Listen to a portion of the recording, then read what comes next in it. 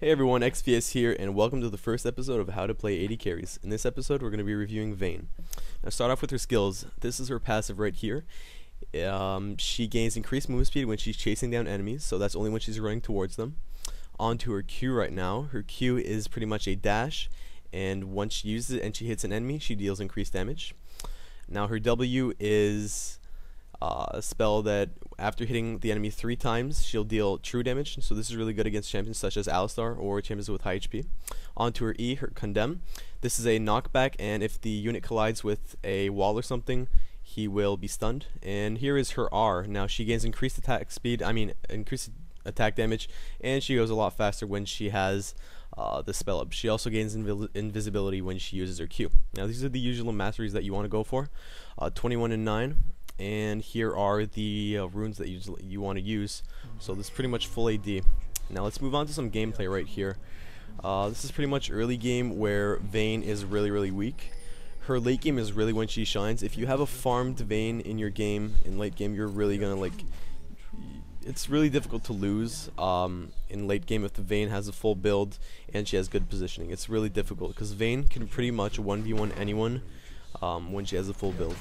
Her damage late game is just outstanding. It's probably the best in the game right now.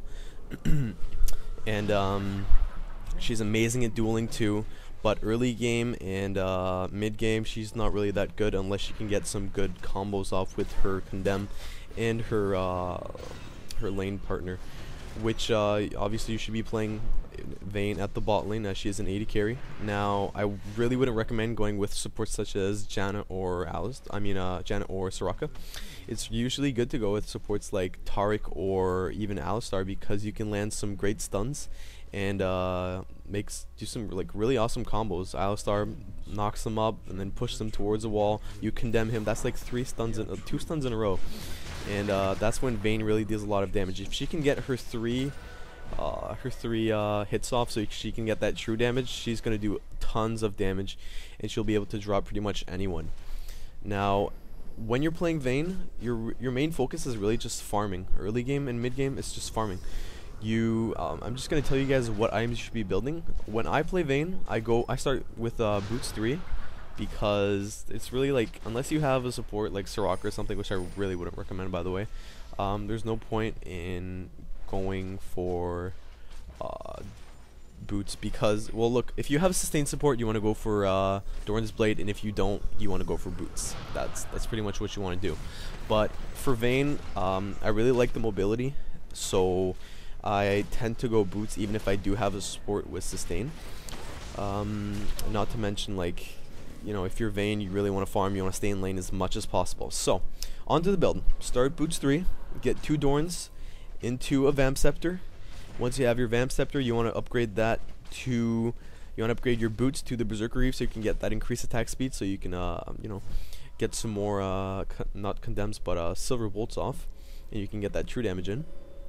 Once you have your Berserker Greaves, your 2 Dorans, and your Vampiric Scepter, you're gonna want to go for a BF sword to build that into a Bloodthirster. Now once you have your Bloodthirster, obviously you want to farm up those stacks, and as your Vayne, your job is to farm at all times. So until late game, obviously.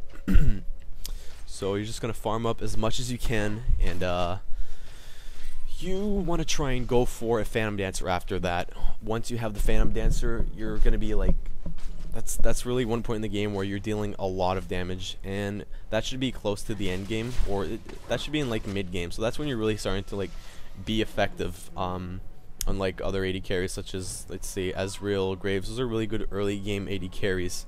And honestly, if you're looking to carry in solo queue, I wouldn't recommend playing Vayne because she's really a champion who relies on the support a lot. If you can't get a good support to play with you, there's really no point in going Vayne because you're gonna have a hard time farming, and it's just gonna be the game's gonna be just a whole pain for you. Right there you can see in the game, I tried to flash to get a condemn off so I can hit him into the wall and push him back.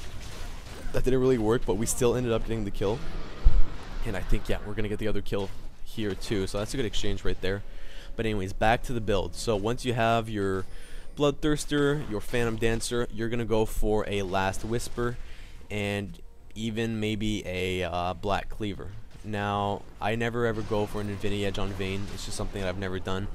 After I have my Black Cleaver, I'll usually go, after I have my Black Cleaver and my Last Whisper, of course, I'll usually go for a GA Guardian Angel or a Quicksilver Sash, depending on the other team's comp. If they're really like heavy CC, I'm definitely, if they have like a Skarner or something like that, I'm definitely going to go for a QSS, but most of the times I'll just go for a GA because if I die, the lifesteal that I have, like, it's just crazy on Vayne. The lifesteal is just amazing, Bloodthirster and everything. You can lifesteal so well, you deal so much damage too. So once you die with GA, I mean, you can pretty much just revive and hit the enemies and get all your HP back. Right now you can start to see in the game that the damage coming out from my Vayne right now is really insane. And this isn't even late game. This is like, I can't even see how much time it is right now, but regardless, the damage is really starting to be felt. And yeah, so that's tips when it comes to builds. Also, when you're playing Vayne, positioning is really important. You really can't get caught because you're pretty vulnerable. So you really want to make use of your Qs and your ult. When you ult, when you have your ult up and you press Q, you gain invisibility for a few seconds. I think it's like 1 or 2, something like that. And that's really good for juking. Now maybe we can see here. Yeah, let's see how much damage this is. That's just insane damage right there. I'm not sure if I'm going to get the kill. Yeah, I'm definitely going to get the kill because of my amazing ult and my amazing passive that lets me chase down Greaves. And as you can see right there, Tarek has quite a lot of armor, and I was able to burst him down insanely easily. So that's just an example of Vayne's damage. Now right now, let's see what we can do here with Greaves. The damage is just outstanding. So I flashed there because I was smoke screened, and smoke screen just slows me, and I have no vision or anything like that. It was just difficult for me to, I didn't want to lose him because I didn't have any red or anything right there. I didn't have anything to slow him, of course. So, you know, now we can really see what kind of damage Vayne is doing. And I definitely do recommend her for ranked 5s, or even, you know, if you feel confident about a solo queue you're in and you're playing with friends or something, it's a really good idea to pick Vayne. Now I'm just showing, you know, I want to show some of my deaths too, just to see like what kind of mistakes I made. Sometimes I overextend and I shouldn't be overextending. And positioning is really like the most important thing on AD carries, and that's what you're gonna learn with time. On myself, I do not play AD carries that much. I main mid right now, and if you haven't heard, if you haven't, you know, noticed by checking my profile, if you're not like a stalker of me, something like that, I recently hit 1900. I hit like 1930 and I dropped down to 1833, and now I'm back at 1907, I think, or 1908. So yeah, I main mid at that rating, and I will be releasing some, I think I'm just going to finish up the AD carry series. So next episode is probably going to be Xvslol, because right now he's like the flavor of the month. He's pretty much the AD that everyone's playing. The reason why everyone's playing him is because he doesn't really rely on the support that much, so he's great for solo queue. He's a bit like Quirky. Both of them right now are top played in high yellow, or even any yellow. I saw him a lot at like 1600 to 1900, but now they're becoming popular down at like the 1300 and something like that, around that. So yeah, here's just some more examples of Vayne damage, and it's just, it's amazing. The damage late game from Vayne. Even though I'm not getting the kills, you can just see how much of a help I am in these fights. I'm staying up there, you know. My HP just isn't going down, and if it is, I'm just lifestealing it back. So right now we're gonna go get Baron. And also, guys, please tell me if you enjoy this kind of video. I've never tried this before. This is like the first time I'm trying this, making guides like this. I know that I used to release like 30-minute long videos of me commentating over it. Now some people didn't really enjoy that, and I checked like the statistics on like how long you guys would watch the video until you close it, and most of the time it's just be like people watch the first couple minutes and then they close it, and that's definitely understandable. Like, I can't see myself watching 30-minute videos unless I'm in bed on my iPod or something, you know. So I'm trying this out. If you don't like it, please leave a dislike. If you do like it, please leave a like.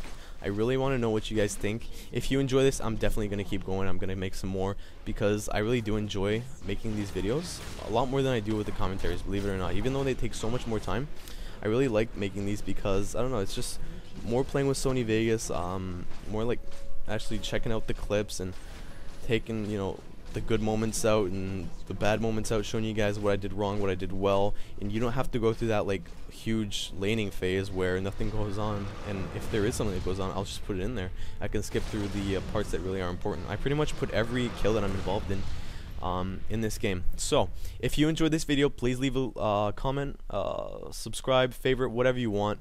Just let me know if you like these videos by leaving a like or a dislike. So thank you very much, guys, and thanks for watching. See ya.